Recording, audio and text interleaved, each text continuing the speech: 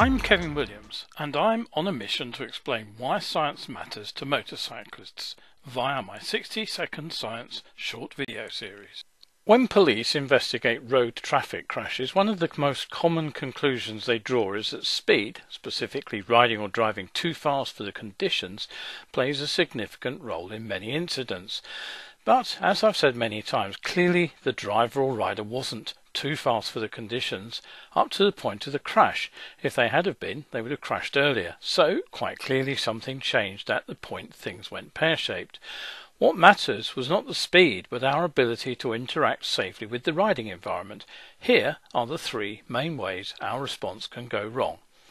Firstly, the change could be the result of environmental factors, which include sudden changes to the road surface, hitting mud, loose gravel or an icy patch, the weather, running into thick fog or torrential rain, or being caught by a sudden gust of wind, the view, unexpected visual obstruction by a vision blocker, or being dazzled by bright lights. Second, it could be a human failure in one of the stages of information processing. Late perception or detection error, the cognitive error of failing to look at the area where the hazard exists, or a perception error when we look but fail to see. Comprehension error, we fail to diagnose what we're actually seeing correctly, such as when we see but misjudge the speed and distance of a vehicle.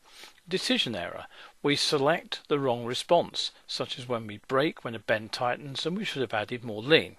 Execution or reaction error, these are skill-based control errors, such as braking on an icy surface. Thirdly, our manoeuvre could go wrong. Ineffective braking or over-braking, ineffective steering or swerving, freezing and target fixation. Having said all that, slowing down almost always helps because it gives us more time to process what's happening and reduces the kinetic forces we have to overcome when we do take action.